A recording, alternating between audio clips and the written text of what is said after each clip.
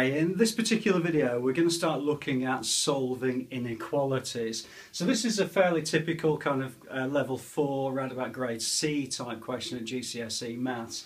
And what we're asked to do is to solve this inequality or give the possible values of x, and what it tells us that x is an integer, which basically means a whole number. So x is a whole number between -3 and 2, and what we're saying is that x is greater than -3 and less than 2 but equals 2. So if I actually put that onto some sort of number line, what it allows me to do then is just sort of draw this inequality. So I've got -3, -2, -1, 0, 1, 2, and that's the two limits that we've got there. So if I draw a line that kind of represents this inequality between the two values, then what I'm saying is that if it's equal to 2, it kind of stops here.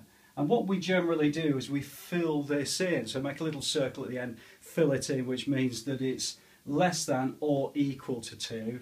And at the other end here, we leave this open to indicate that it's greater than -3, and then it's just a case of working out or writing down the actual values themselves.